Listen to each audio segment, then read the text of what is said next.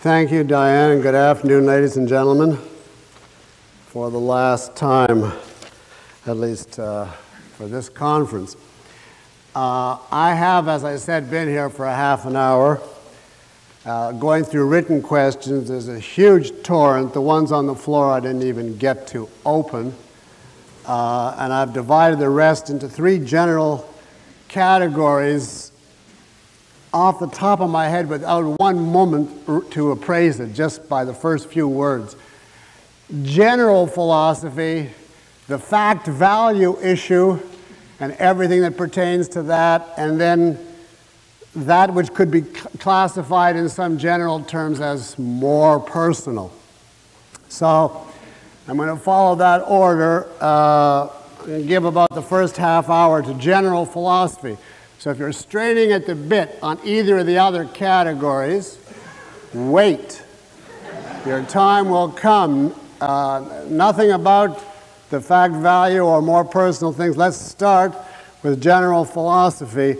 And I'll try to, I already have, even counting the questions that I have thrown out as being too specialized or too long to read, way more than I could possibly even give a yes or no answer to in 90 minutes. So I've had no chance to even organize within categories. So this has no structure beyond, you know, people ask questions and they came in a certain juxtaposition, and that's where the answers are. I'm going to try to start on a few written ones with the idea that someone should be rewarded for having gotten here early. And then I'm going to go to oral, and Diane is going to remind me, what we said at 2 o'clock, make it at 10 after 2 to switch over to the next category. I'll try to be as brief on the idea that a lot of poor answers are better than a few long answers that are good. Please define moralizing. Moralizing is a misuse of the process of moral judgment, in the same way that rationalizing is a misuse of the process of reason. Moralizing in particular is the passing of inappropriate moral judgment by means of applying a dogma out of context. It differs from proper moral judgment in that a proper moral judgment, first of all, the principle itself is objective, and secondly, it's applied within a context so that you take into account all the relevant circumstances. I'm going by the question as asked. It didn't say give an example, so I'm not. Is it ethically wrong to buy the product of a Western firm which is produced wholly or in part in a communist country if that product is better and priced equally to anything produced in the West? Yes, I would say it is. The communists are our mortal foes, and any economic trade with them is a sanction of an aggressive enemy, which despite glasnost and perestroika and the latest, the technical term for it is BS. I understand that was discussed at a lecture yesterday in a more theoretical vein by Mr. Schwartz. Despite all that, nothing has changed, and therefore it is certainly morally wrong to help the communists by trade. Now, in the context, you see how these are all mixed up. In the context of Miss Rand's definition of art, and her statement that art, I can't read it, does something to, converts man's metaphysical abstractions into the equivalent of concretes, into specific entities open to man's direct perception. Would a painting or a sculpture that does not resemble a concrete in reality, i.e. a painting which is solid red or so-called free-form sculpture, be considered art? No, it would not be. It is not even bad art. It is anti-art. Art is a recreation of reality. There's room for a great deal of option in the artist's philosophy, and in the techniques he uses, even in the school of art that he belongs to. But as soon as he leaves reality as such and gives you just a disintegrated smear of sensation, an unintelligible shape, such as the so-called free-form sculpture or a spread of red, he is outside the field of art entirely.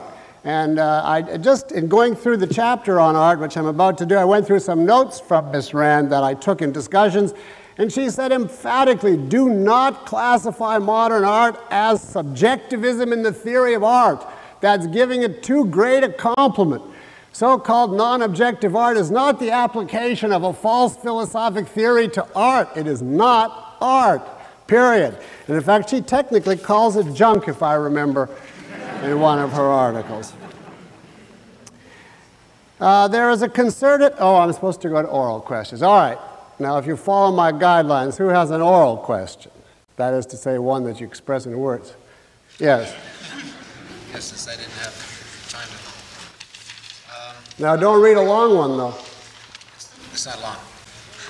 Now that we've discussed the ill state of affairs that have been brought out in this conference, and I'm very grateful and I'm glad I came here.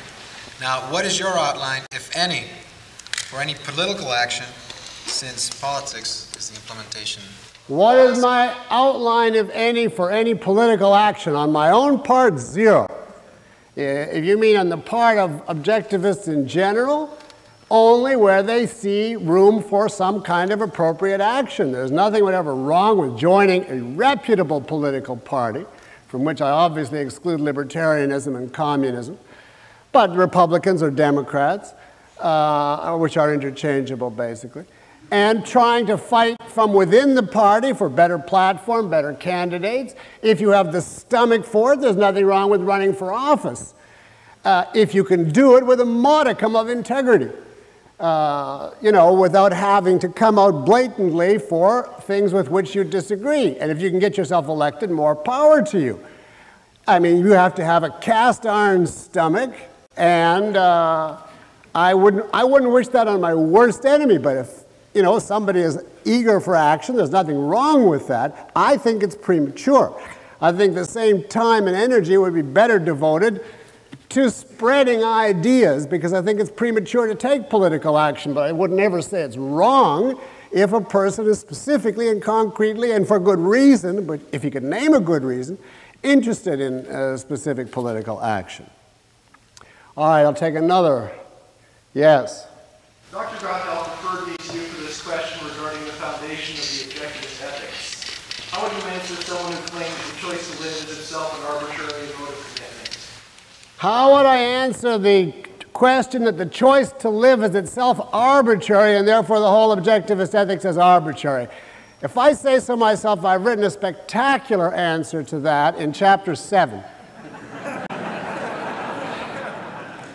It impressed me after I wrote it. And I'll just have to give it to you in very condensed form. The choice to live is the choice to accept reality. The alternative to life is not existing. That is to say, the rejection of the realm of reality. Now, leaving aside legitimate cases of suicide, which we're not here questioning, the choice therefore comes down to, should I accept reality or should I reject it? You cannot ask, is it arbitrary or not? Because arbitrary is defined in terms of departure from reality. So until a person accepts reality, he can't use the concept arbitrary. It's a stolen concept. That is a limp condensation of a really good passage in chapter 7. Now written, there is a concerted attack on the right of Americans to keep and bear arms. Can you suggest a few brief principles upon which one may base an argument against this movement? Well, isn't it the Second Amendment, the lawyers here? Isn't that the Second Amendment covers that as a statement. As far as an argument, the basic argument is that every individual in a free country has a right to self-defense. You delegate your right to self-defense in a proper society to the government. But that doesn't mean you strip yourself of it in every and all context. There are such things as emergencies where you have to yourself exercise the right because it's simply impossible. If there's a burglar in your home and he's threatening you to call 911, first of all, you're going to get a busy signal. So you retain the primary right of self-defense, and the right to bear arms is an aspect of that. Now, over and above that, of course, there are other uses, proper uses of the right to bear arms, most blatantly as for recreation in the case of target shooting or hunting, etc. But those are derivative uses. The primary absolute validation is the right of self-defense, which precedes the establishment of government. You asked a brief answer. You know, every question in philosophy you can answer in a telegram or an encyclopedia. And the whole trick in a question period like this is to do the first. Which virtues would a man not need on a desert island? And if so, why? Well, that has the virtue of being an original question. I don't think I ever got that before. Running through the list, he certainly needs rationality. He would not need independence as such because there's nobody there to copy unless he has the memory of what he learned or books that he carried when he was shipwrecked, in which case he would still have to judge them independently. But if he were somehow born and brought up on a desert island, independence would be inapplicable.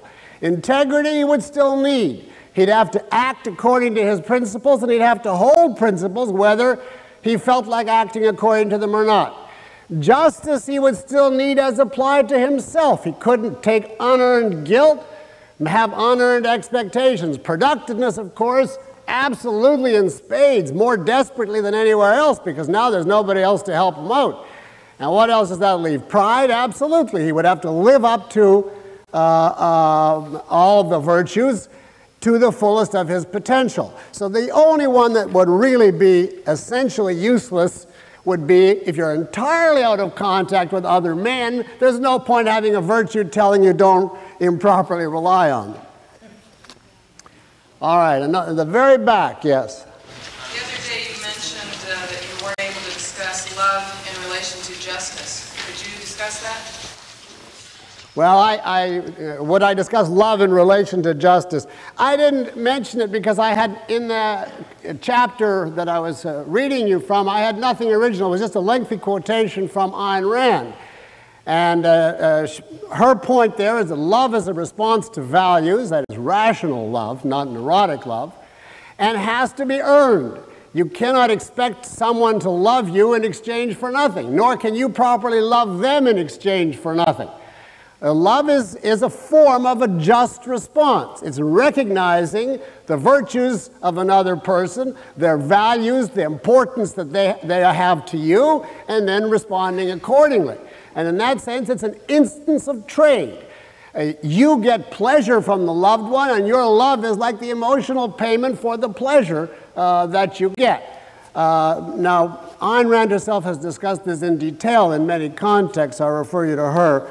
But I had no particular new point. Love is not my specialization. No, I didn't mean that sarcastically. I mean, I never did any study of that.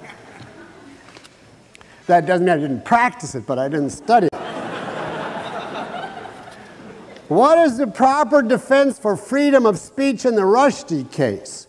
Is the purchase of Rushdie's book, does it sanction the defense of an individual's rights to the freedom of speech, or does it sanction Rushdie's ideas?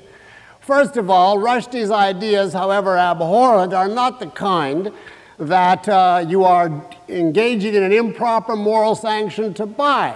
He just has, it's just crummy. I mean, it's low caliber, modern, mystical, symbolic, semi-unintelligible. It's just typical junk. And from that point of view, there's no special sanction if you want to read it on its own, or you want to know what people are talking about, or you're stranded on the New York subway and you've got 2 or 3 hours between stops, and that's the only. There's many possible reasons which would not. You don't sanction per se the content of every book you write. Now, if it was a book by Adolf Hitler, and you knew that the money is going to him to further his monstrous work, that's a different proposition. But Rushdie is going to spend the rest of his life in hiding, the poor guy. No matter what happens, his life has been destroyed, so he's paid the supreme penalty. I would buy the book simply as a defiance of the Ayatollah and of the Iranians.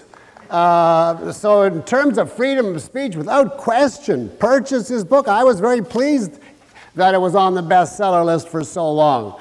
You know, a lot of that was not people making a principled stand, but simply wanting to know what all the fuss was about. You can't beat publicity like that. And in fact, I've heard it suggested at a literary cocktail party that Rushdie's agent instigated the whole thing. But I believe that that is the talk of jealous authors who wish that they were in that position.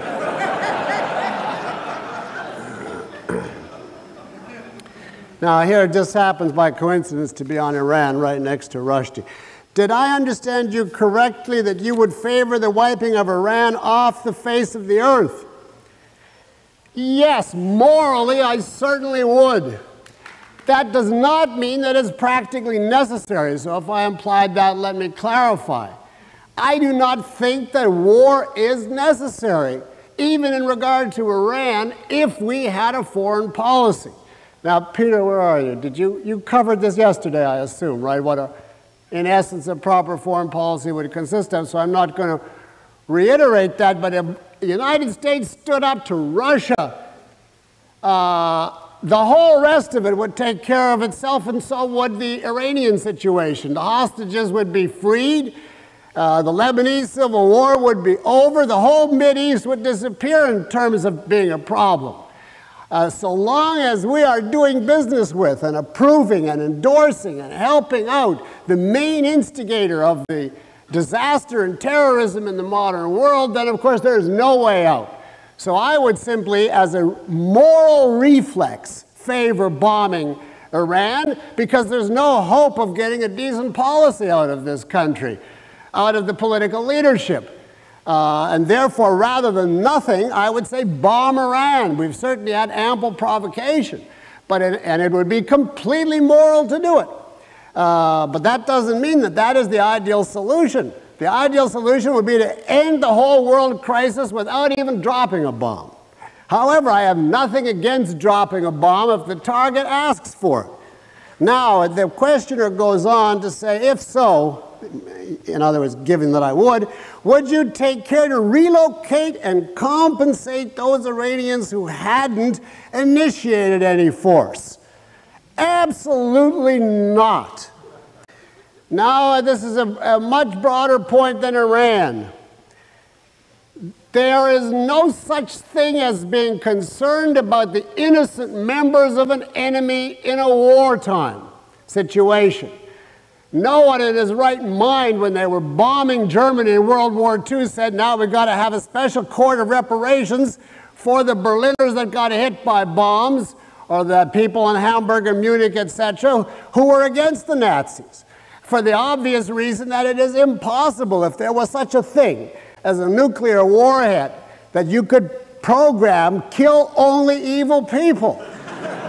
Okay, great. Why not use it?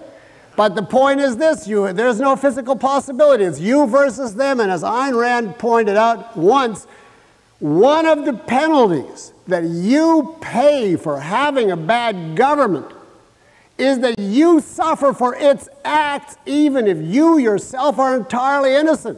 You cannot take the view, for instance, I didn't do anything, I minded my own business, so let other people worry about the government. And let other people be the subjects of the revenge of others. You have got the responsibility as a citizen to do what you can to make your government decent, and if you fail, whether you tried or you didn't try, it's on your head as much as anybody else's. And that's another reason why you can't just say, I'll live my own life and be political. There's no such thing as a differentiation between the innocent and the guilty when you are talking about a military situation. And this question concludes, who would pay for wiping out the enemy? That's why we have a military budget. The military would pay, and we would have to finance the military. And believe me, we have ample military resources.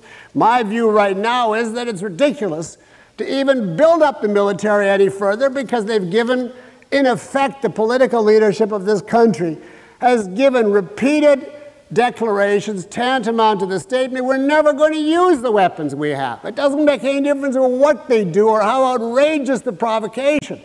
Well, at a certain point, I'm going to start to agree with the liberals and say, well, what's the use of spending money on it then? We're never going to use it, so to hell with it. Now, I haven't reached that stage yet, but I start to sympathize with that view, that there is no point in having a military establishment if we won't use it no matter what is done to us. Here's a question that has a one-word answer. Was America morally right to supply Stalin with arms during World War II? No. It was certainly not right. Ayn Rand's solution to World War II was that we should have let Germany and Russia destroy each other, and stood back on the side and said, go to it. And then we would not have been in the situation that we are now. But the idea that we would ally ourselves with, quote, Uncle Joe, you're too young to know that that's what he was called during World War II, this greatest mass murderer of history, we should ally ourselves with Uncle Joe to fight the Axis powers, was as monstrous and evil an action as could be imagined. And of course, we're paying the price to this very day. All right, another one, yes. In your chapter on art, when you discuss music, will you be adding anything new to what Ayn Rand already said in Art and Cognition? In my chapter on art, when I discuss music, will I be adding anything new to what Ayn Rand already said? Emphatically not. I had so many negatives I couldn't get it out. I do not know music. I mean, I know a few popular melodies and composers that I like, that's it. I am ignorant in that field, and in fact, I could go more broadly than that. I'm generally ignorant about art, with the exception of some novels and sculpture, that I like. I've never made a study of that. So in that chapter, above all else, above all others, I'm not going beyond what she herself actually said, including her own examples, because I'm very familiar with the fact that one of the invitations to rationalism is when a person enters a field where he is not steeped in the concrete realities, it's very easy to start weaving and interspinning, logical deductions detached from reality. So if you want a personal confession, I am more scared of the chapter on art than any other chapter in the book. I've even debated omitting it. Unfortunately, I can't omit it because I've also worked out a proof that aesthetics is necessary to a philosophy. I tried, for a while. No, I did try for a while to say aesthetics is just like philosophy of science or philosophy of law. Why do I have to include it? I'll just leave it. But I've worked out a proof as to why it's got to be part of pure philosophy. But in that particular chapter, I am going to have the least on principle original to say of any other chapter. In general, let me say that I'm making every effort in this book not to go beyond what I am morally sure Ayn Rand herself would have agreed with. Whenever I see myself writing on a point beyond something that I've either discussed with her or that I think is obvious in what I have already discussed with her, I simply mark it, new book, and put it in a separate box. And I got a whole box full of stuff which I've written, but which I'm definitely not using in this book, because in my mind, there's one chance in 1,000 that if she read it, she might disagree. And this book has been called Objectivism, the Philosophy of Ayn Rand. So I'm erring on the side of excessive conservatism. And even then I'm going to have a preface in which I'm going to disclaim this as official doctrine. I'm going to say, that objectivism officially is what Ayn Rand wrote. I'll give my reasons for saying why I think this is an accurate statement and so on. But there are several places, more than several, there's hundreds of places where I have, in my opinion, improved on the original 1976 lecture course, which I started out editing in '84, and which I'm now going to be publishing. And it could very well be the case, I hope that it is not the case, that if Ayn Rand were to come back, some of those changes would have enraged her.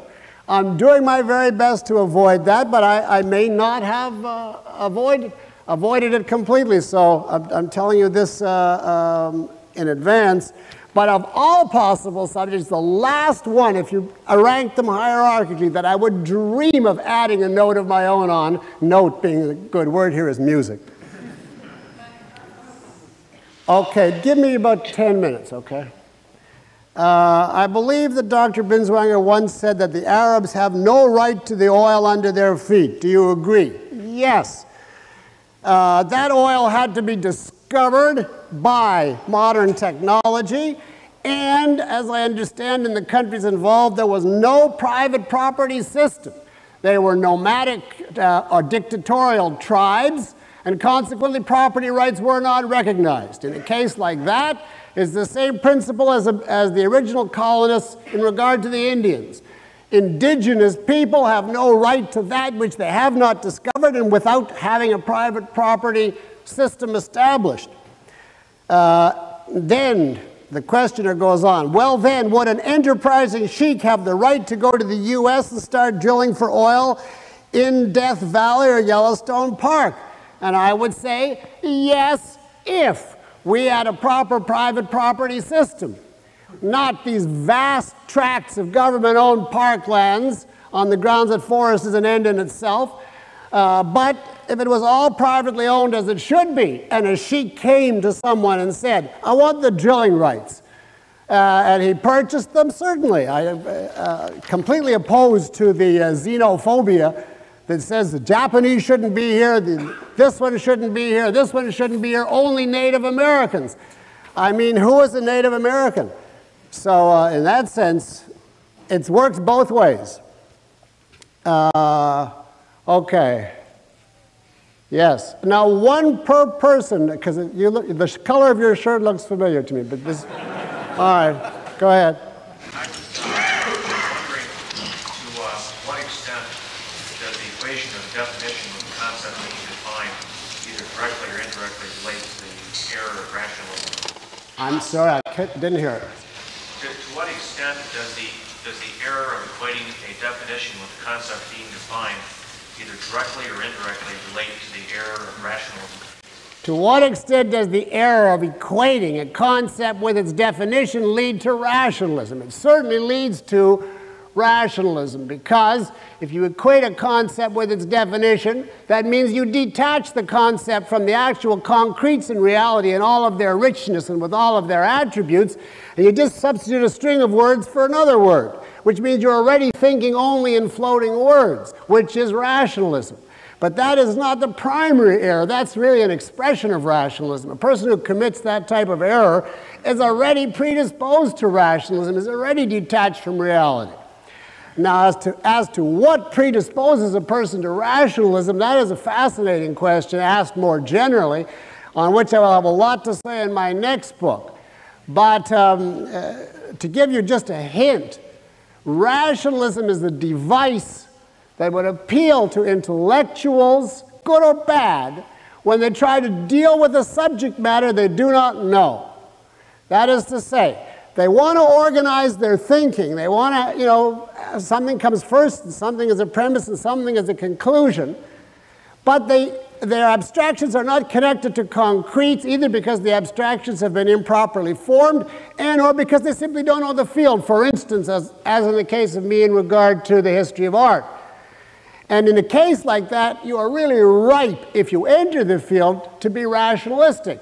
Because you have a smattering of a few concretes, and then you right away jump to the Platonic realm of theory and start making deductions, and there's no check on you because there's no reality tie. This is why, for instance, I would shy away. That's why I wasn't being sarcastic when I said I didn't specialize in love. I would shy away from pronouncements in regard to the philosophy of sex. Now, there's an awful lot, that you can say as a philosopher, but sex involves anatomy, physiology, psychology over and above philosophy. You have to, if you're going to make pronouncements about sex other than just, what a philosopher says. I asked Ms. Rand once, what does a philosopher have to say about sex? And her answer was, it's good. Once you go beyond that, you're already bringing in more than a philosopher, specializes in. You have to know then sex. You have to study it in all its manifestations, all the different forms and degrees, the different kinds of psychologies that could lead to the same behavior, etc. It's an entire field. And that's the danger, what leads to rationalism and what puts philosophy in disrepute is people who think that because philosophic principles are universal, therefore you just have to toss around generalities and not immerse yourself in the concrete details of a given field. And the answer is you can't do it. You've got to, in order to think accurately, you have to have two things.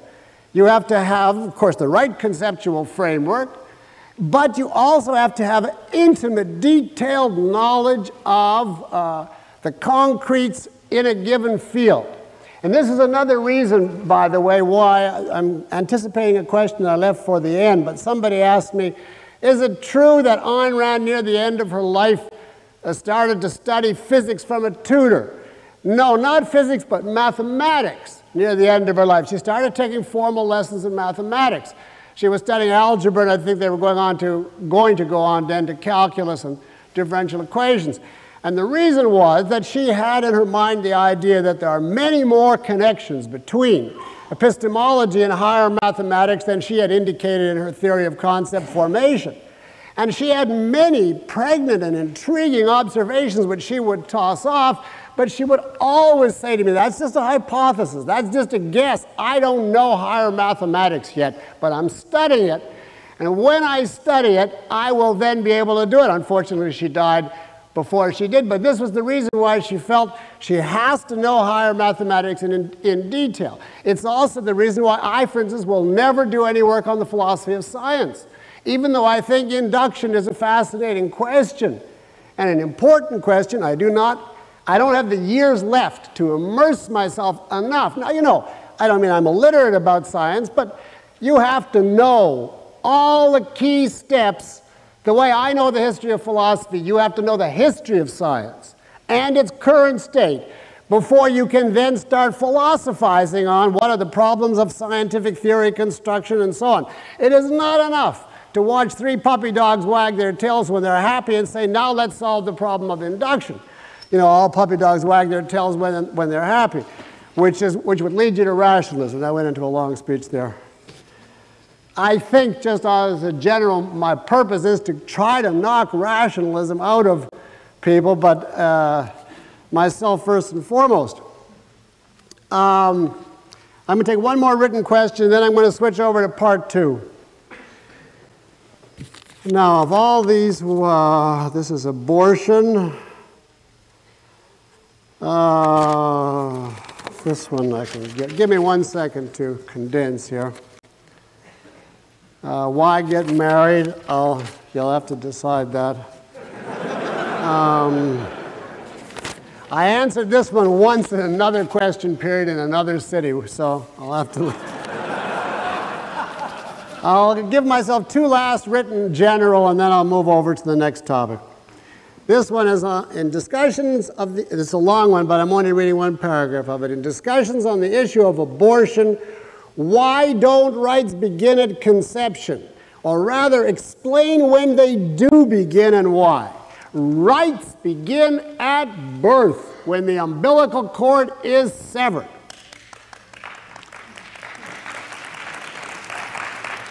The reason for that is that is the first time we have an entity. In other words, a separate phenomenon, rather than simply a component. That is something which is part of another phenomenon. And to be an entity is inherent in the definition of man, of a human being. An entity is then subdivided into various types, including organism, which is subdivided into animal, which is then subdivided into various types, including the rational animal. But the precondition is that it be an entity. Now, that does not mean, to anticipate a question, that I therefore regard every act of abortion prior to the severing of the umbilical cord as moral. That does not follow. If a person has knowledge of the growing fetus or embryo and has an opportunity to decide the question, and it was voluntary and so on, and chooses to evade the whole issue, or says, I don't know, I'll worry about it later. I don't want to make up my mind, or I'll have it, or tomorrow, no, I don't want it, yes, I'll have it, or just, lives in a general stupor, and then in the 8th or 7th or whichever month decides, I'm going to butcher this thing. I don't regard that as moral, not on the grounds of violating rights, but on the grounds of irrationality. Now, there may be cases where, for medical reasons, a person has to defer an abortion that late. But properly speaking, the clear-cut case is the first trimester, when you know, and the thing hasn't the remotest resemblance to being human. After that, I think the onus is on the aborter to explain why they did not have it during the first trimester. And there can be reasons, but it doesn't mean, it's deuces wild up to there. But the fact that something is immoral, however, does not mean it violates rights. It is immoral to go up to a puppy dog, even your own, let alone anybody else's, and stick a knife through its throat because you're in a bad mood. But that does not violate the dog's rights.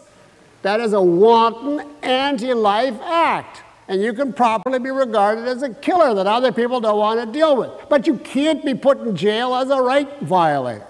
And the analogy here, I think, is very clear. Now, the last one of these written, what modifications would you make to your lectures on moral principles as you delivered the material in 1987, now that you've rewritten the chapter on the virtues? Well, I'd have to go through every virtue basically the way I went through independence, but I'll tantalize you with just one change of subhead. And in fact, I can't even remember the new one, but I remember the essence of the difference. Since integrity was one of the ones I covered last time, I'll give you the old subhead and the new one. And you will know in 2 years exactly what I mean. The old subhead was integrity as the integration or the unity of mind and body. It was something like that. The new one is something, I can't remember the wording anymore, but it was something like fidelity in action to principle. Now, that'll give you a clue. It's just a clue, but it's a clue. If you combine it with our discussion of independence, now I got to switch to the second one here. This whole fact and value situation, I had a lot of questions on that, and I'm giving a certain amount of time to that starting now. Now, there are certain people that you can go on forever on this topic, and I don't intend to do that, but I'm going to say the things that I regard as warranted within the time available. And first, I want to make a preliminary prepared statement, because I had some reason to expect that there would be some questions. So I thought maybe I'd just make a few opening remarks on this general topic. There is a substantial agitation throughout certain quarters of the, let's call it, objectivist movement over the fact-value article and the fact that I requested David Kelly's expulsion from the Ayn Rand Institute, and over this whole trauma. And some people are really in agony over it. And without seeming or wanting to seem sadistic, I want to begin by saying that I'm very glad of that. That is why I wrote the article. I believe that from the beginning, I'm not looking at any one person here, so the principle is if the shoe fits, wear it, and if it doesn't, please forgive me.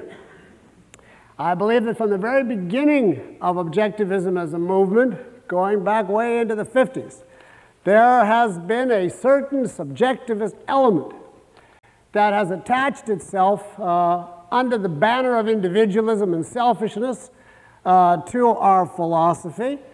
And we have waged a continuous battle against these people.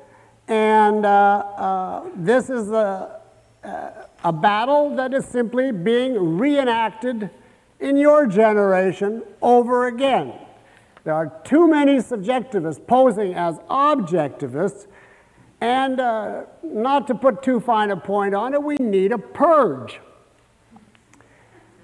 I don't use the methods of purging of a dictator, in the sense I have no armed troops and no physical forces. Nor do I regard objectivism as a religion, but I sympathize with the idea, leaving aside content and methods, that if you hold an ideology, and it is a tall and integrated, consistent ideology, you have no patience for people who repudiate it. Now, this requires that the people involved are able to understand the difference between details, applications, concretes. Within any philosophy, vast disagreements are possible on this type of level. Harry Binswanger and I disagree on 100 points, and we'll fight for hours, but neither of us has the slightest suspicion that the other one is in disagreement with the principles of objectivism, although we get really enraged over our disagreements.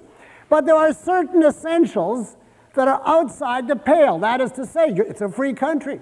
You can believe whatever you believe, but if you deny those essentials, you're outside the movement. Now, I'll give it to you a case where I am in complete sympathy with the Catholic Church on this point. Namely, you know the priests and nuns that want to be free thinkers and that demand the right to teach in Catholic schools, departing from a central Catholic doctrine on the grounds that this is their independent judgment. And then the Vatican excommunicates them or says, you can't do it, and all the liberals say, what an outrage. Now, I do not regard this as an outrage. This is a voluntary organization. The Church and the Vatican never for one moment hid their viewpoint. They never said, we are a non-denominational, non-sectarian, we welcome all views. They said, we have a text. Our entire view is based on this. We have 2,000 years elaborating what is and isn't consistent with it. You want to teach in our schools, under our auspices, receive our patronage, etc., you agree. You don't agree, goodbye. And even they have a definition of what is essential and what isn't, and allow certain room. Now, I entirely sympathize with the Church in that regard. If these dissidents in the Church want to teach, they should have the grace to say, we are lapsed Catholics.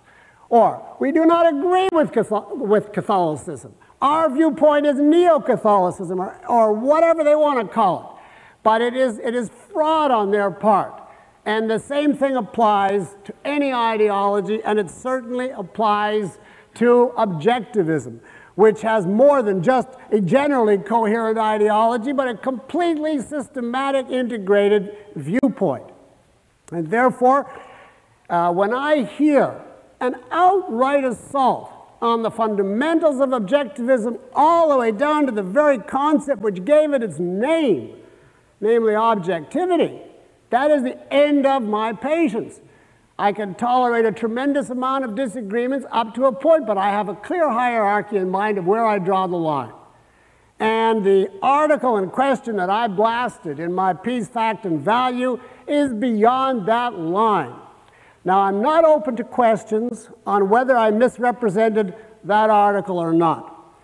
I'm simply not open to discussion on that point because I know a principle when I see one.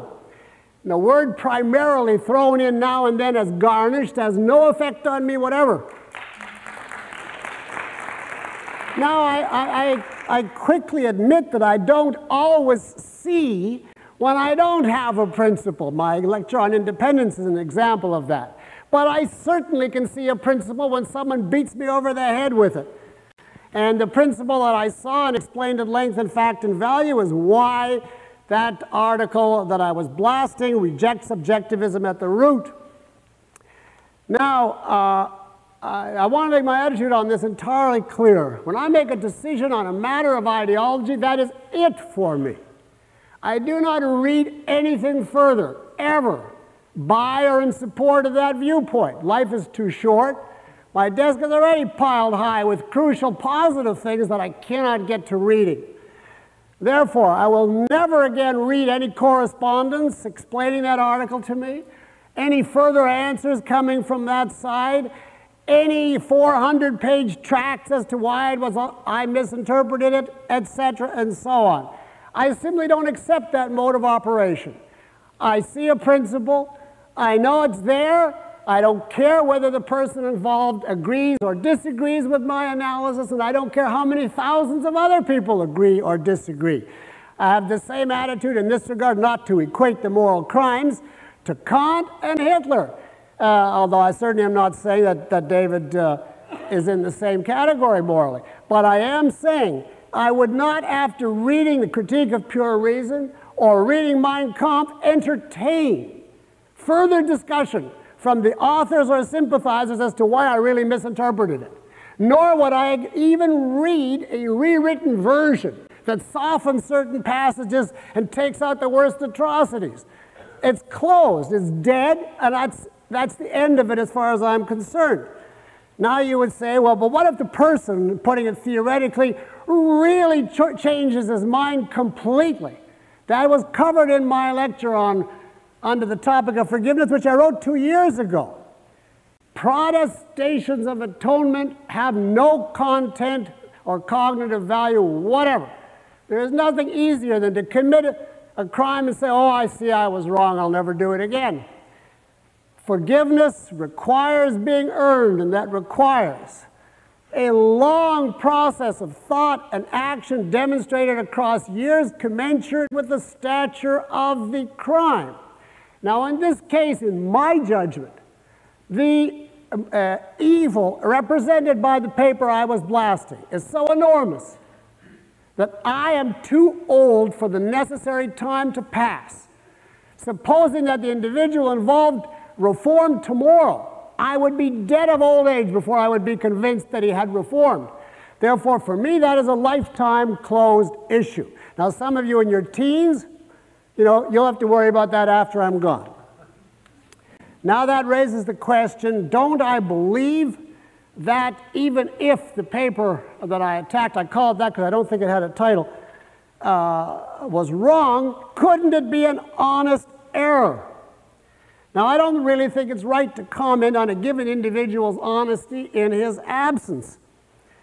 But I'll just have to confine myself to generalities, therefore. Someone gave me this argument, actually gave me this argument, which I give him, commend him for having the courage to confront me with this in person. He said, well, you just confessed error on Thursday in your lecture, so maybe, Kelly, maybe everybody's error is honest. If you could commit an error of that stature, who are you to say that anybody is being dishonest in what they think? Now, I regard this as fantastic as an argument, but since it was given to me, I may as well tell you what's wrong with it. There are errors and errors. The error that I made, since I have to bring myself in since the person raised me, was a failure properly to validate a principle of objectivism. And that did imply a contradiction of certain objectivist points. It implied a mind-body dichotomy by separation of intellectual and existential improperly. But there's a difference between doing something badly and implying an error as against an all-out, integrated, unified assault on the essence of objectivism. Now, I have made, it would be countless errors, thanks to rationalism, which I grew up as and which I had pounded into me at university, thanks to psychological problems, thanks to the fact that I am not a genius. I have made more than my share of errors in my lifetime. I would defy anybody to equal the number of philosophic errors that I have made with very little provocation because I had Ayn Rand as my teacher. She was time and again furious at me. How could I say such a thing? But the difference is this: never once in my wildest errors did I ever come out against a blatant objectivist principle. They were all forms of being taken in by something at school and not knowing how to answer it, or not knowing properly how to validate something, or not knowing properly how to integrate something. But I nowhere ever came out and said, in effect, down with morality, down with justice, down with judgment, let's love everybody. I mean, as my stupidest, I knew better than that. Now, to put it in terms of a general principle, to determine a person's intellectual honesty, you need to know two things: what knowledge is available to him, and what is the nature of the error. And then you put those two together. A child is not blamed as an adult. An adult is not blamed like an ordinary professor. An ordinary professor is innocent compared to a professional philosopher relative to a certain category of error because of what you expect them to know given their specialization. We are talking here about a trained philosopher. And I'm in an uncomfortable position of making an outright attack on someone who isn't here to defend himself, but I don't know how else to do this. I'll put it in general terms. If a trained philosopher who knows Ayn Rand's works intimately, all of them, and who knows the history of philosophy intimately, all of it, I say any such individual, certain categories of error are impossible honestly. Certain kinds of error are simply too gross a departure from what he knows is true with too blatant a motivation underlying it. So leaving aside any long other history of the individual involved, with which I am not going to regale you because this event does not come out of context, but just speaking of this one thing alone, this grosser departure from the essence of objectivism, in this context, I do not believe is honest and will never believe that it is. Now, the only exception to this would be if someone were to tell me, well, what about a trained philosopher who knew all this, but he was dumb. He just didn't have the IQ involved to put it all together. Or he was so psychoepistemologically deranged that he simply didn't have the capacity to think, period. I would say, yes, that would exculpate the person. I don't believe that's applicable in this case. I certainly give David Kelly the credit of being an intelligent and a reasonable person in terms of his capacity to think. And therefore, I have no conclusion but the one that I said. I simply don't believe it can be done honestly in that context. Now, I want to make one further distinction here, which I learned from Ayn Rand. The distinction between the guilt borne by the originator of an error and the people he takes in by it. For instance, I would often go to Ayn Rand with a question. I'd ask her something, and she would get furious. She'd say, why are you saying, this, and it means so and so and so and so. And, at a certain point I would get it, and I would say, well, then I would explain to her that we had a lecture in school, and the professor said so and so, and that's what I can't answer. And her attitude would change right away, because she would say, oh, I see that. You didn't originate it, you just fell for it. And I said, yes. She said, well, that makes all the difference in the world, because the person who falls for it is, relatively speaking, innocent. He just walks into the mine that somebody else placed. And so you can't, it depends on his acumen and his knowledge and so on. Can he see his way out of it or not? But if somebody originates a whole assault, that is entirely different. They are then the primary culprit. And that is where the issue of dishonesty comes up. Now, I know many, many cases, well, many is too many, but many cases of people that I respected that read the Kelly paper originally and told me they couldn't see anything wrong with it. And in fact, they liked certain parts of it. Now, the first one or two people, I was truly astounded, because they were people that were in objectivism for some time. I couldn't believe that. I contrasted that with my wife's reaction, who was not a trained philosopher. She read the Kelly paper several days before I did. I was putting it off because I hate to, get enmeshed in these things. She was livid for 48 hours. She was just, my wife said, in a perpetual fury over this, and she would closet herself for hours with this and come back with whole notebooks filled with denunciations. So finally I figured I've got to read this, what could be provoking her to this extent. But as I say, there were some people who weren't in that position.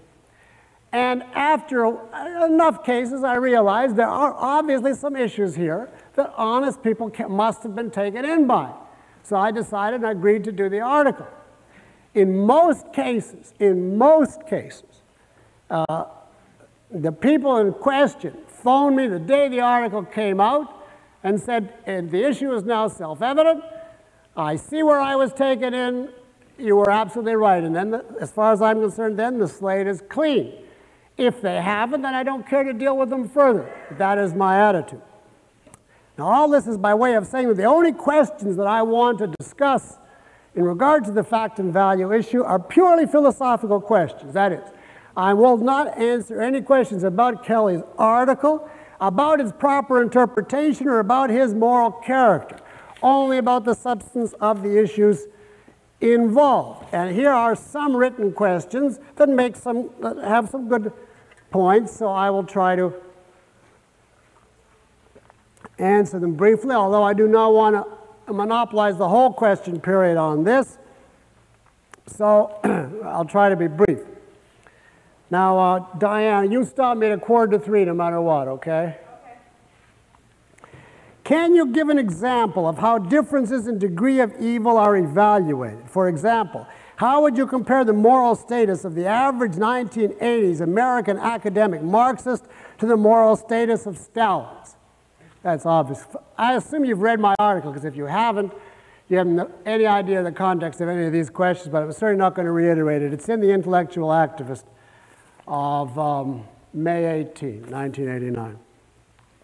Yes, I would say the average 1980s American academic Marxist is worse in one regard and better in another than Stalin.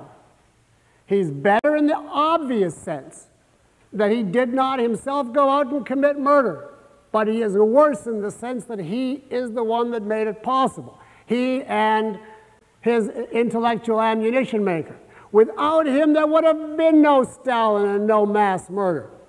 So it's who is worse, the man who trains thugs or the thug once he's let loose? And fundamentally, you have to say that the thug trainer, he creates the thugs. He creates the killers. He creates a nation which is prostrate and at the mercy of those killers. Well, then, who's to blame? And in that very serious regard, an average 1980s American academic Marxist is worse than Stalin. And I will stand by that till the day I die. Now, I understand another question. I understand the dangers of sanctioning evil and sanctioning the sanctioners. What I'm having trouble with is determining where to draw the line. Here are 3 concrete examples. Is it okay to speak to the local Republican Party, and if so, why? Yes. Well, Republicans and Democrats, by definition, are coalitions. They have no principles. That's what's wrong with them, but that's also why it's okay to do anything with them. They don't even have the principle of repudiating principles like the libertarians. They literally stand for nothing. They're just a coalition of factors. Socioeconomic and racial and geographic and intellectual, and you name it, they take it. So you commit yourself to nothing when you address the Republican Party. Second, is it okay to debate socialists? Why not? John Ridpath does it all the time. The principle is a socialist is honest in this context. That is to say, he is not presenting himself as a variant of objectivism. He is not, it would be wrong to say, to enter a debate, is Rearden metal a lethal product of greed? It would be wrong to enter a debate, is socialism a legitimate application of objectivism? Anybody that entered that debate, I would say, is debating the undebatable. But if someone comes out and says, I'm for government planning of the economy, and I'm going to openly say this is not your view, your view is anathema, and you want to debate it, particularly before an audience as an educational device, by the fact of debating it, you are doing the opposite of sanctioning it. You are, however, I have to correct myself, you are granting that it at least is legitimate to discuss this in public. You're regarding that much. Now, there are things I would not debate in public. I would debate with a socialist. I would not debate with a communist. I would not debate with a libertarian. I have debated with religionists on the air. But as soon as they bring in faith, I say, I'm sorry, that's outside the discussion. Faith is not subject to rational discussion by your claim, therefore we can't talk about that. And that, has an effect on the discussion too. Now, another example, this is the last one from this questioner. Is it all right to speak to the AMA, the American Medical Association? Yes, it's okay. I don't know why you would do it. But it's morally all right because this is an organization tied by a profession which commits you to nothing and which has one goal, which is to try to stave off socialized medicine. Unfortunately, their idea of staving it off is to anticipate it. But, so they're very poor in that way, and they wouldn't listen to a principled presentation, certainly not the leadership, but they don't proclaim that they're for weakness. Now, if they walked around saying, our motto is weakness above all else, let us capitulate, and called themselves the American Capitulationist Society, then I would say it's immoral to address them. But it's not like that.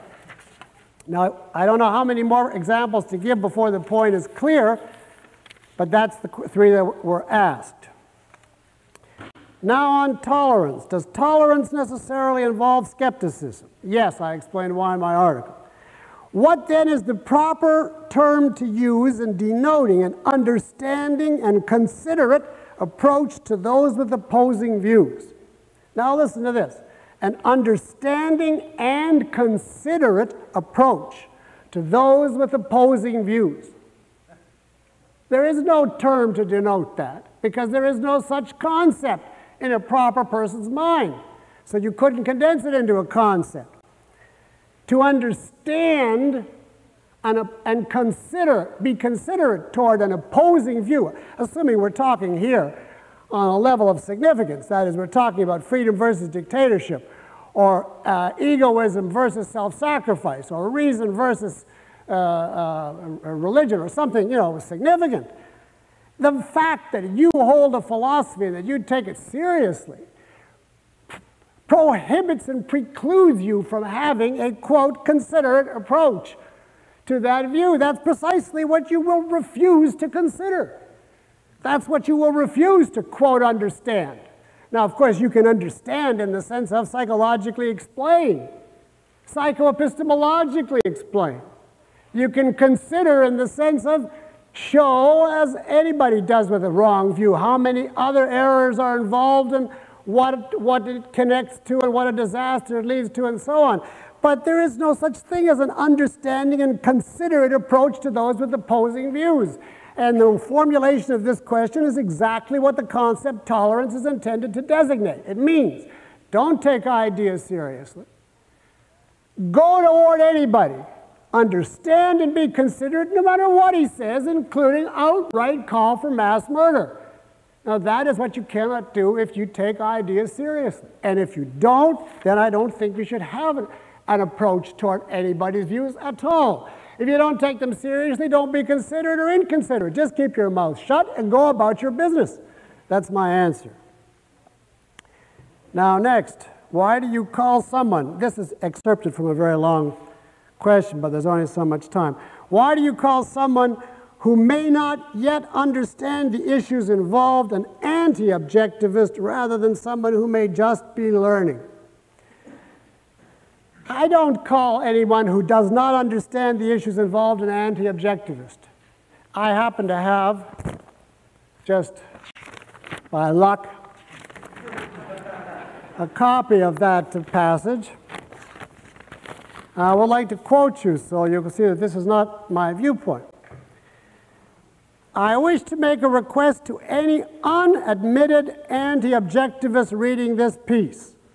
And I proceed to define exactly what I mean in the next sentence by anti-objectivist. If you reject the concept of objectivity and the necessity of moral judgment, if you sunder fact and value, mind and body, concepts and percepts, if you agree with the Brandon or Kelly viewpoint or anything resembling it, etc., please drop out of our movement. I did not say if you do not understand the issues. Failure to understand leaves wide open. There's 100 reasons for failure to understand, some innocent, some not innocent. What I object to is people who agree with the views I just indicated and call themselves objectivists. Now that is fraud. That is not a failure to understand. And to cover another point here, I've been asked, does a person have to agree with every detail in every one of your sentences in fact and value? First of all, you don't have to agree at all. It's a free country. You could say Peikoff is crazy, to hell with him and to hell with objectivism. I wish you would say it. The thing that I object, and certainly anybody can legitimately disagree with any wording, because the wording, you can show the same sentence to 12 people and they can come up with 12 different interpretations. I'm talking about essentials, and if you do not know what essentials are now, I can't elaborate it any further. It is not every wording, every example, every comma. It is the necessity of moral judgment, the necessity of objectivity, the integration of concepts and percepts, fact and values, cognition and evaluation. That is what my piece was about.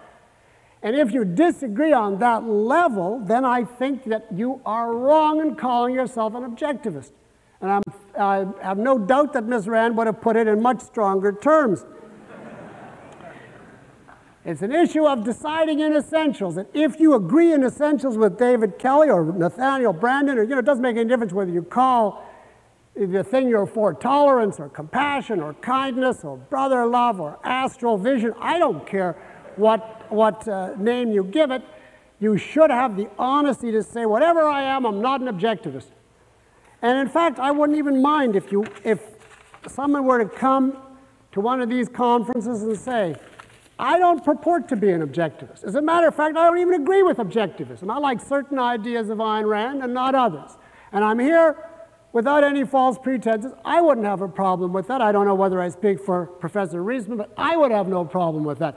My problem is people who are trying to subvert objectivism as such by stating that these corrupt views are part of it or are compatible with it. As long as you are prepared to say, I'm not an objectivist, I don't agree with it on these points, fine. Then I think it's honest, and the ones I do not want taking my courses or paying contributions to the Institute or coming to conferences are those who misrepresent themselves in the way that I've just indicated. Now this next one says,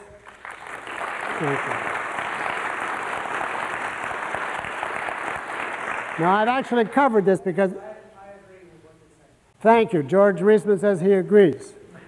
I've already covered this. It says, are you saying that if I do not agree totally, that you would prefer that I stop contributing to ARI, attending TJS, and calling myself an objectivist?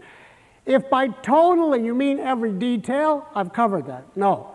But if by totally you mean in total essentials, yes. I would much rather objectivism vanish from the face of the earth and have nobody left but a handful of people that remain true to the essence of this philosophy than have a flourishing mass movement which is unrecognizable because it has no relationship to what Ayn Rand wrote.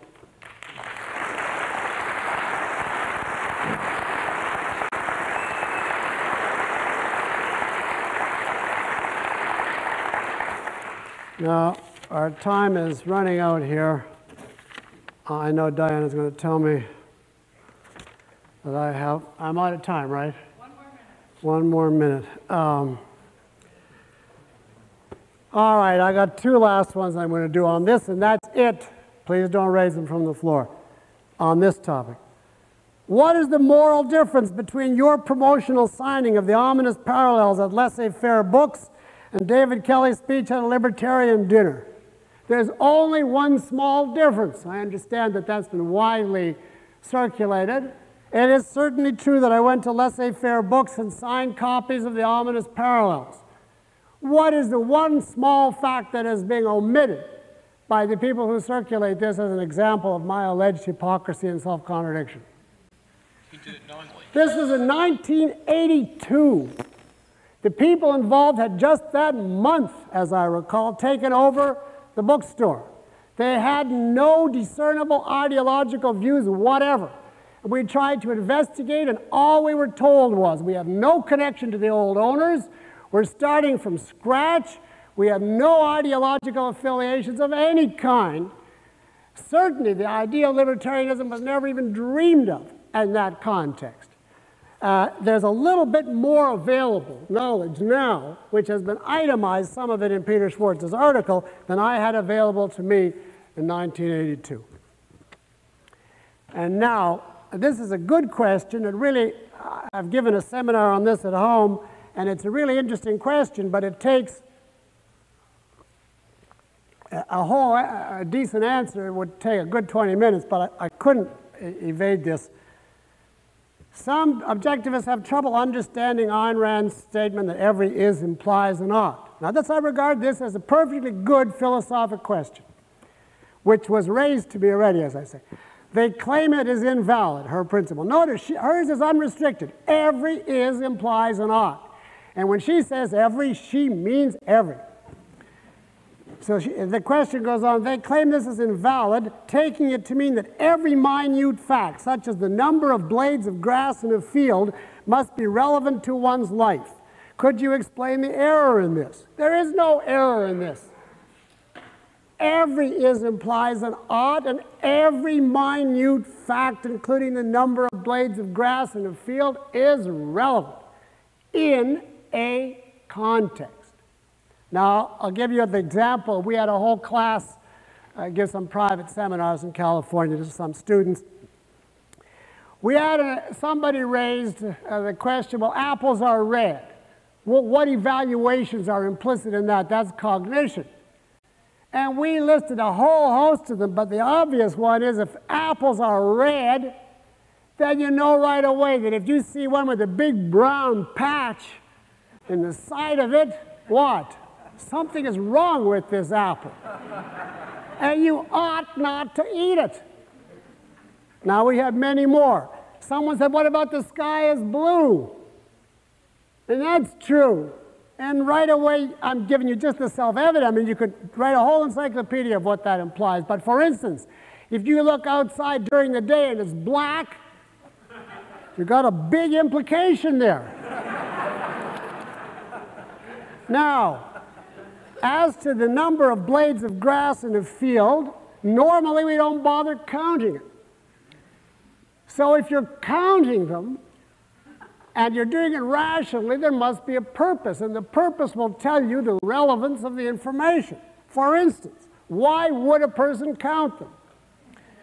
Maybe he's trying a new brand of fertilizer, and he wants to see how many blades of grass there are in this plot as against that one. Well, then obviously there are going to be implications. If this one is twice as thick as that, it's good, unless he wants a special kind of miniature golf with very thin blades, in which case it's bad, etc.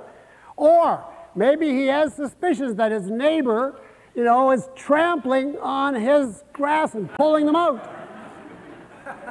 So he's going to count the number of blades in grass and see. And if he sees, well, this has the same number as all the other parts which my neighbor can't get to, that exonerates him. In other words, knowledge has to have a point. But if knowledge has a point, any knowledge, however minute, has implications for action. Every is implies an ought. That concludes the fact-value discussion.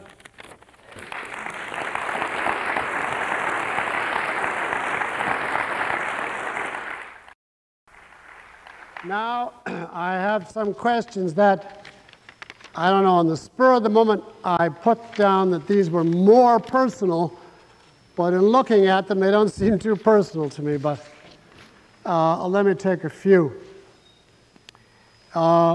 Given your statement that you will not be speaking in the Fort Hall Forum next spring, will there be a talk by another objectivist? No, right now we're considering trying to make it around Thanksgiving on the premise that I finish the book in time, but I'm truly going to do nothing until I finish the book. So it's pretty much up in the air at this point. Now, why I put this, oh, I see. What is the difference between the concepts matter and existence? How you like me classifying that under personal?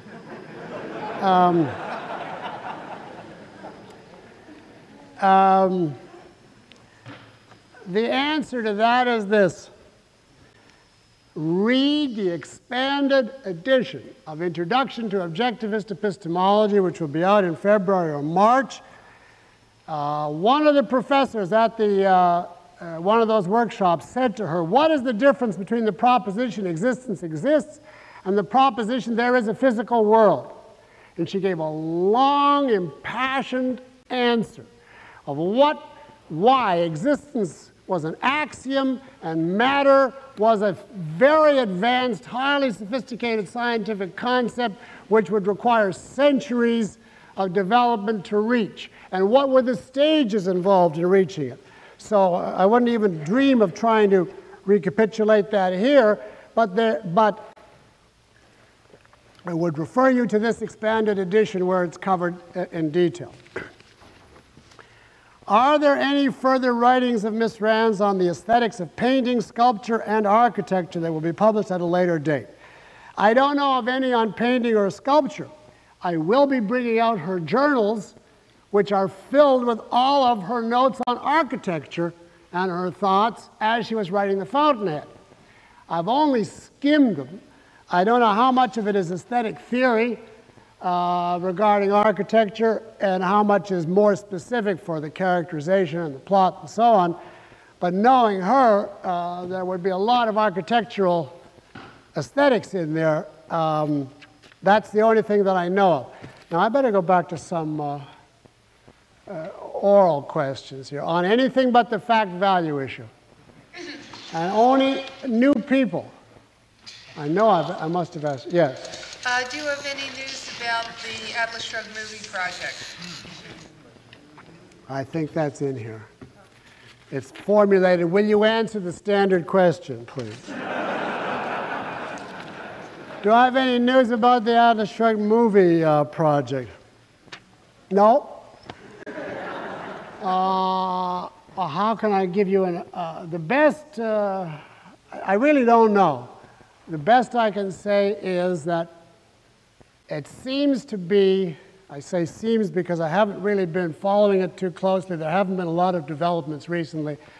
It seems to be the emerging consensus that a theatrical movie is going to have insuperable obstacles.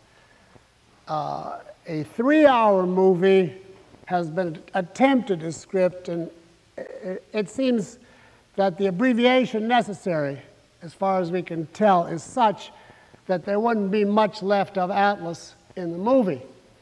A 4-hour has been attempted. I haven't yet had a chance to see it, the script, but I've been told that once it reaches over 4 hours, or even in that vicinity, it becomes commercially prohibitive because you can only have so many releases, showings in a given day in a theater. So it looks like we're caught in terms of a theatrical movie that it's just too long to do justice to the book and be commercially viable. So that comes back to a mini-series, which is back again on the front burner. But the problem there is, of course, the networks are all adamant, for the same reasons as always, with regard to the mini-series. So the only hope is the second string. I don't mean that pejoratively, but like the cable people or the smaller networks, etc. And the problem there is really financial. They're not rich enough to put up the kind of money that is required, not for quality, but for the length of the project. Because here again, it would have to be probably 6 to 8 hours counting commercials to be tantamount to a 4-hour movie. And, you know, with repetitions from reprises from the day before and so on and so on. And you're talking about real money. So whether that's going to develop or not, I do not know. There is some interest, but there's tremendous obstacles, and I wouldn't want to raise your hopes. I couldn't even, if I had to make a bet, I couldn't bet what's going to happen. I wouldn't even have an informed guess as to whether a miniseries will actually finally reach the day, or a theatrical movie will somehow be made commercially viable, or the thing will be put on the shelf until the copyright runs out, and then it's in the public domain.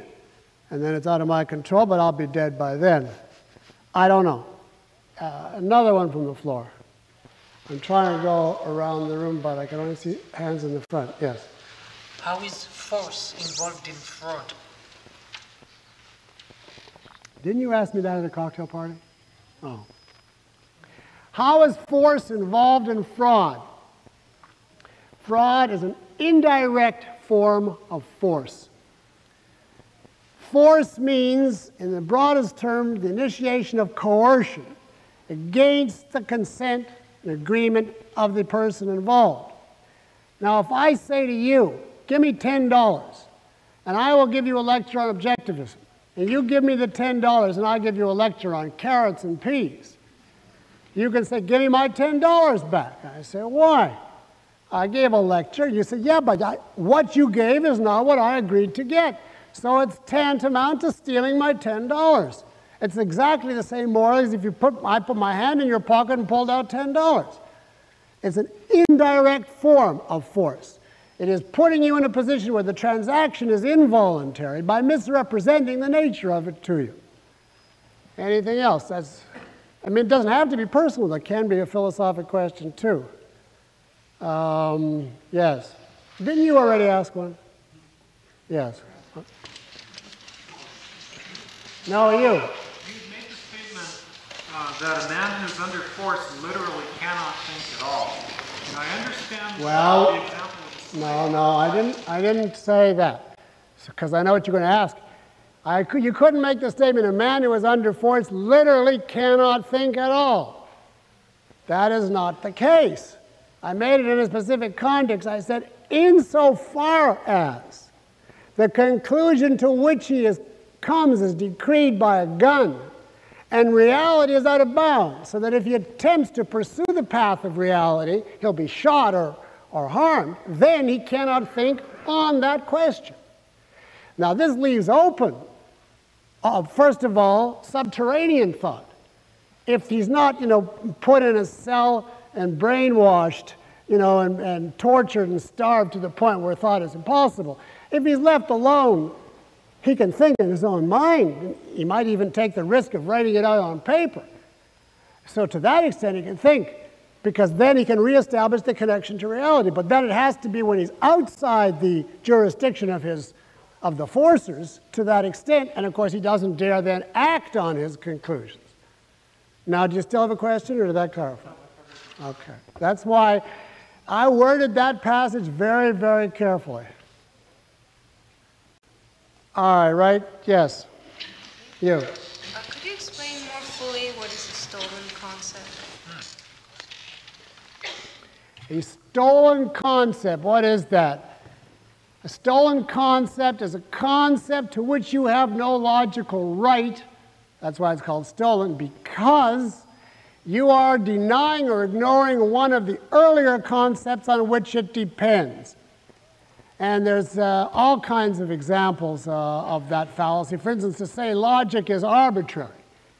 Arbitrary is a stolen concept because you can't reach the concept arbitrary until you first have the concept logical. Then you say the arbitrary is that which is reached without a process of logic.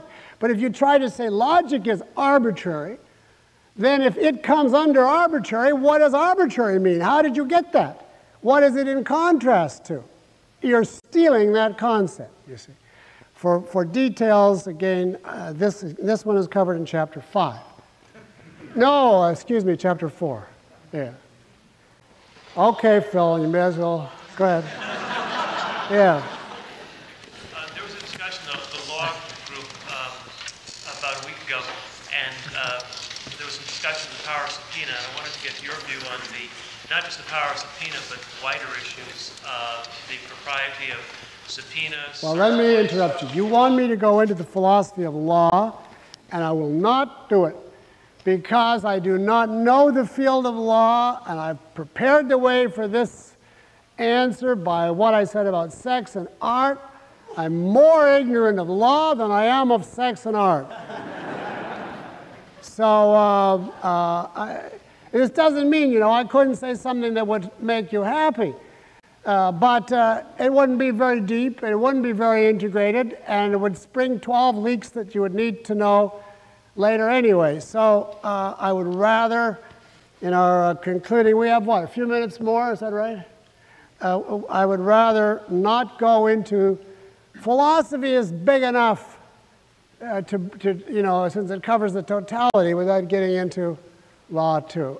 You haven't asked one yet? Okay. You detailed what chapters 1 through 8 of your book are going to be about. What about chapters 9 through 13? What are the titles of chapters 9 through 13? Yeah, 9 is happiness. That is the reward of virtue, you see. And that includes sex as one subdivision. 10 is government. That's the basic principles of rights and the function of government. 11 is capitalism. And that is a philosophic analysis of capitalism, primarily from the point of view of its moral and epistemological roots. 12, which I'm just starting, is art. That's aesthetics. And 13 is history. And that's basically the objectivist view of the role of ideas in history, the role of philosophy, culminating with some kind of, overview of where we are and where we might be going. Now, 13, the last one, will be a breeze because it's basically a condensation of the ominous parallels, but with an American rather than a German slant. So I know inside out, but 12 is the reason that I'm giving myself till next June. I could have the book in December if it wasn't for art. But I'm afraid of every sentence that I write on art, so I have to write it, put it aside, and come back in 2 months and try and tear it apart and end up with Ayn Rand's words anyway. So that's why I'm giving myself all the time. A written question. When I contemplate the kind of dessert Ayn Rand received from N. Brandon, my soul aches. Mine too, I may add. I consider Ms. Rand to have been the greatest person in history and most able to live a happy, efficacious life. Even so, it took her some time to spot Brandon's Trojan horse type of soul. How do you guard yourself against similar types of second-handed power lusters and flock gatherers with their cloaks of priesthood, inner circles, and pecking orders?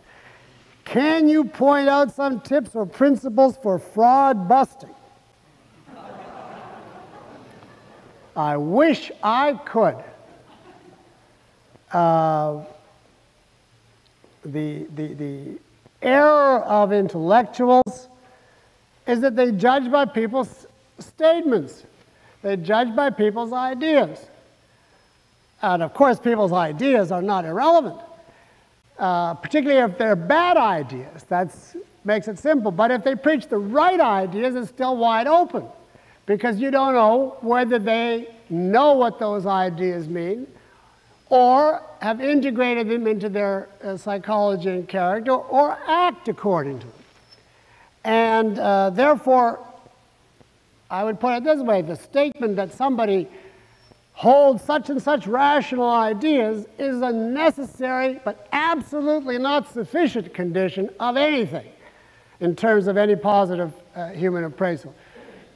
I could astound you if I read to you some of the mail that I get on a regular basis, which begins, I think Atlas Shrugged is the greatest novel I ever read. I agree with everything Ayn Rand holds. It's brilliant. It's expressed what I always believed. So on and so on. Effusive.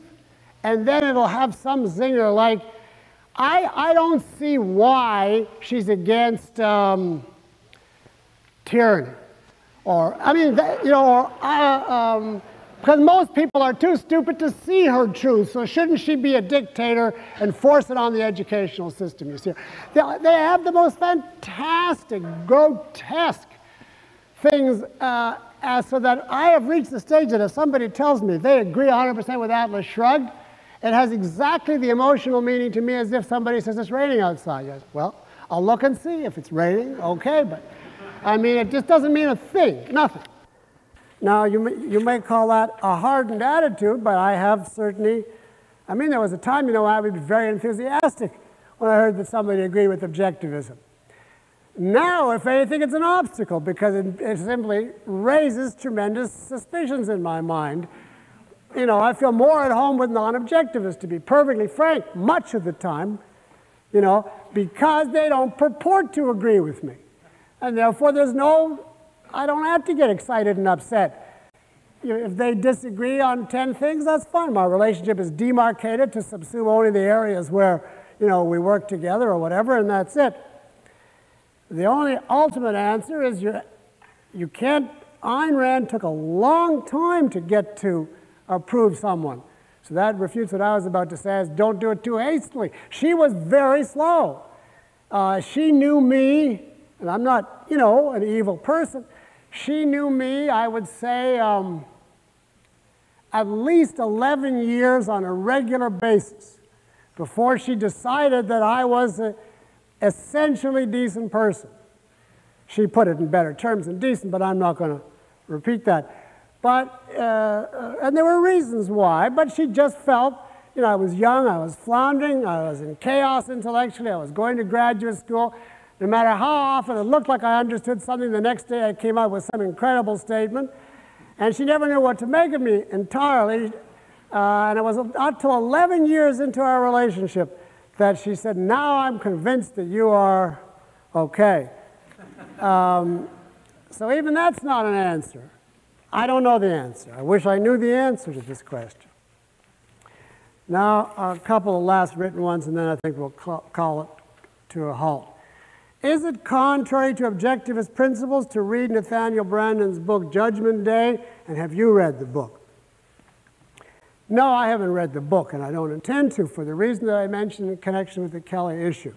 Life is too short for that. It's not contrary to objectivist principles to read any book as such. There is no principle that includes a proper noun in its definition. There is no principle of do not read books with an N, or do not read books written by someone whose initials are NB, or any. A principle is a broad generalization. So in regard to reading a particular book, the issue is contextual. The question is, in regard to any book, given your knowledge, what positive value might you gain, and is a sanction of evil involved to your knowledge? Now, in my context, I know that no value is to be gained because I wouldn't believe anything in the book. I would simply consign it all to the status of the arbitrary because I know the individual involved. And I know his moral status, so I would regard supporting that book as immoral if I were to do it. Now, each person has to judge on the basis of his knowledge. If you're a complete newcomer to objectivism, you know nothing whatever, then I would not say you are wrong to read that book. You want to know and you don't, why should you take my word for it? You have to decide on your own. It entirely depends what knowledge is available to you. On the other hand, if you read it on the grounds of, quote, tolerance, I refuse ever to pronounce moral judgment. I am not a pig, I'll eat anything. I will wallow in any muck because I want to show that I'm open-minded and considerate, then that's immoral no matter what you read. So it's a much broader issue than this particular piece of garbage, which I couldn't restrain myself from saying. I guess I'll make this the last question because it's 10 after. In the question and answer session of Certainty and Happiness, that was the Fort Hall talk, you painted a bleak picture of the future based on events and subsequent reactions to the Rushdie book. I just have to interject that Peter Schwartz has forbidden me to paint a bleak picture of the future. So that hampers my freedom of speech here. Based on this and horror stories from doctors, lawyers, etc., what is your motivation to continue your work, and under what circumstances does one throw in the towel? Well, I'll answer you this way. I have a bleak view of the future, and I can't pretend that I don't. I mean, I can't say there's no hope, but I don't have a lot of hope. And one of the things, to show you the extent to which I carry this, you may think this is needlessly apocalyptic, is that in the recent meetings with the publishers, one of the demands that I made to which they agreed is that there's going to be at least 50,000 copies of every one of Ayn Rand's works printed on acid-free paper within the next 10 years. Because I believe that, they're all now, most of it now is on paper with acid, and that paper crumbles after a certain number of decades. And I want the feeling, and it's reached this stage of practicality in my mind, that if civilization does go under, there will be 50,000 copies of each of her works on enduring paper, which I'm going to promptly see are disseminated to the most far-out spots in the world, New Zealand and India and Africa, and in caves, and you name it.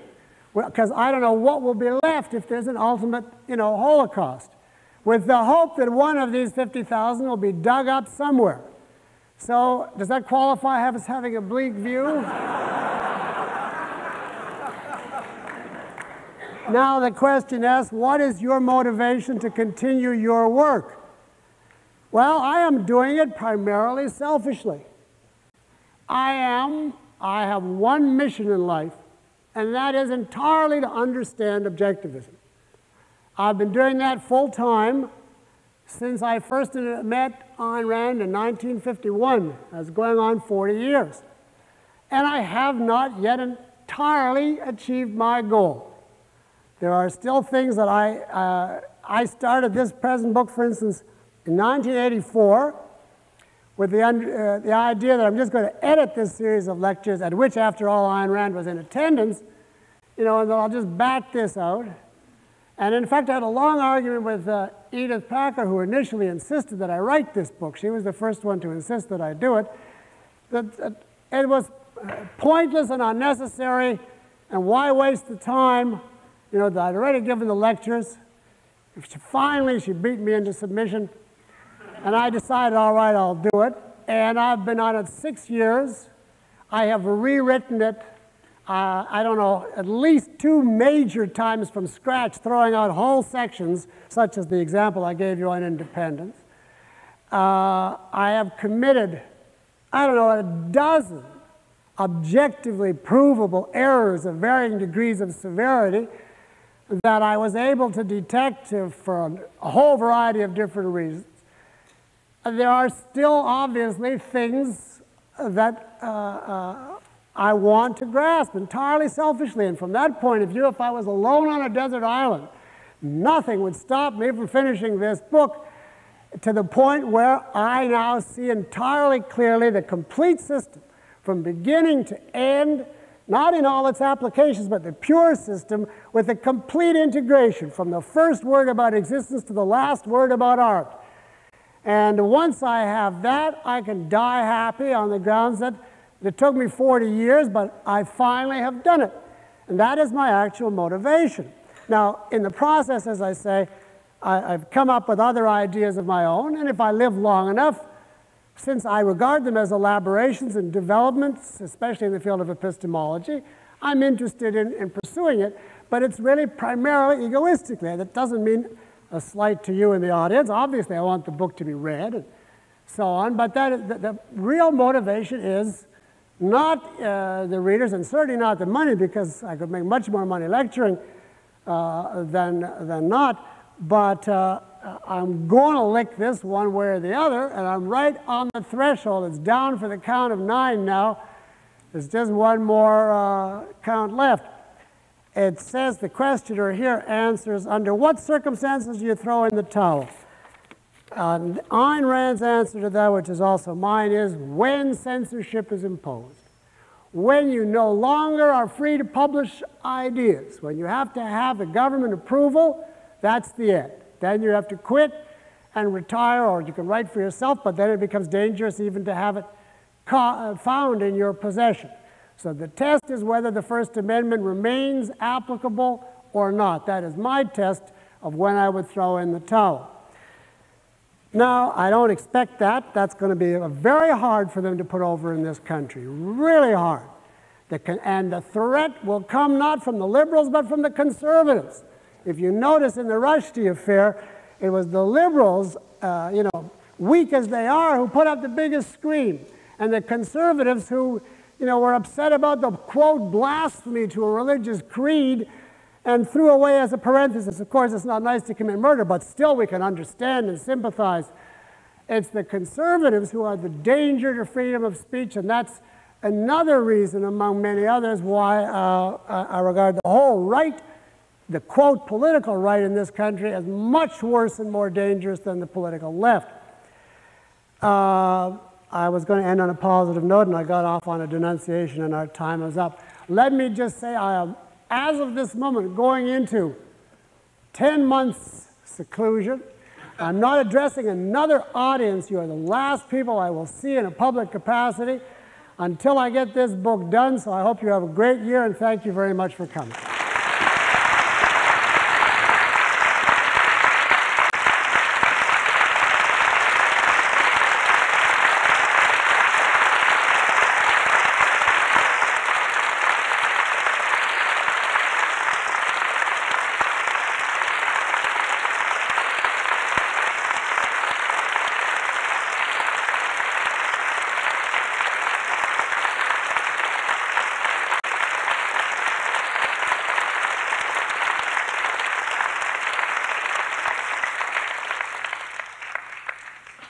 I would just like to say a very few words.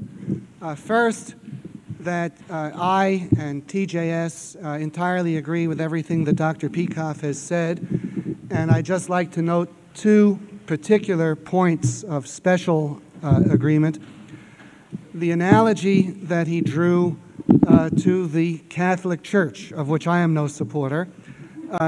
Any body of thought has a definite identity, and it is wrong of anyone to present him or herself as a proponent of that body of thought while violating any of its essentials.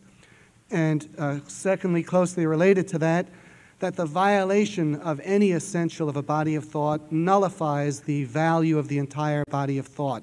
It might be that if we bent this or that, we could have a bigger following faster, but it would be worthless because we would achieve nothing but the name and there would be no substance. So I agree fully with the idea that we would be better with 2 people advocating what is true than 2 million advocating some diluted version. Thank you.